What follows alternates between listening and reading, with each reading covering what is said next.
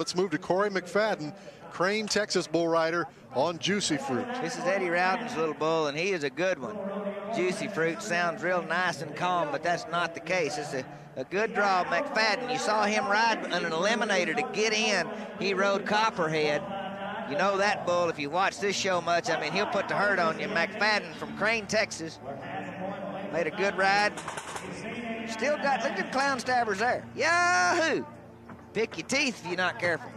He needs 89 points to take the lead, Cory McFadden. Bull, you see he's squatting, he's leaning back and got his head kind of down in there. He's ready to take a Sunday punch jump at Cory McFadden. Here we go.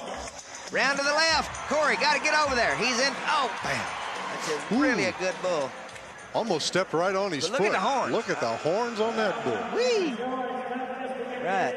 No score, Cory McFadden. Rob Smets right there. 5-time bullfighting champ of the world. Cory, you see his rear end's over into his hand. He just got beat around the corner, and that was basically from that poor position on the start, that bull squatting. You know, no score for Cory. That's just a young bull rider mistake there.